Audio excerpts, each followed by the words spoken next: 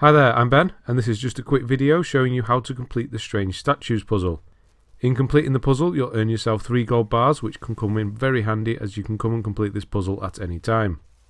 This first section isn't entirely necessary, you won't need to do it as I'll show you the solution to the puzzle in this video. This painting we're going to look at can be found in Window Rock, north of Valentine. It acts as a sort of a key to the puzzle.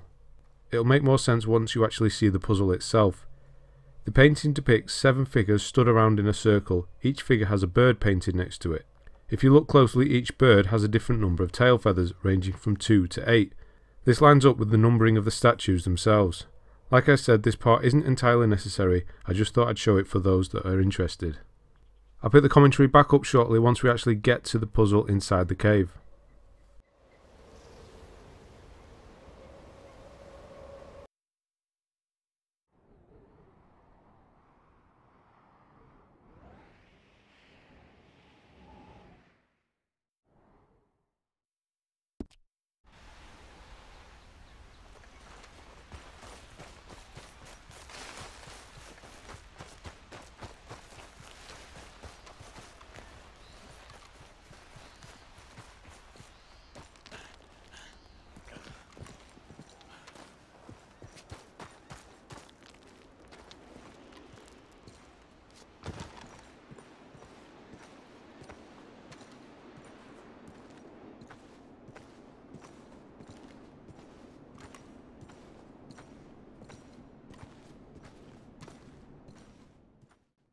Okay, so these statues are the actual puzzle.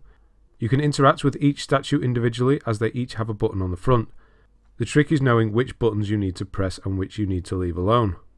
Each statue has a number assigned to it. You can identify which number that is by looking at the number of fingers it has. They all have a different number ranging between 2 and 8 like the tail feathers on the painting. Counting the number of tail feathers is actually easier as the fingers can be a bit hard to make out. I've labelled them all anyway, so you shouldn't have a problem. One of these statues has an arm missing. It's actually lying on the ground at the back of the cave. This is statue number 7.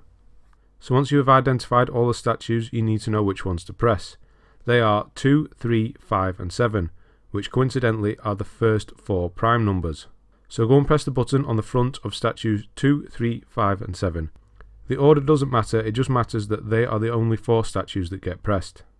To confirm you've done it, you should hear a noise that sounds like some stone moving.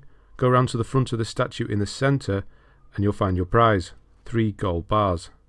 Okay, that's going to be it for this one. I hope it's been useful. Like and subscribe if it has. Thanks for watching, and I'll see you on the next one.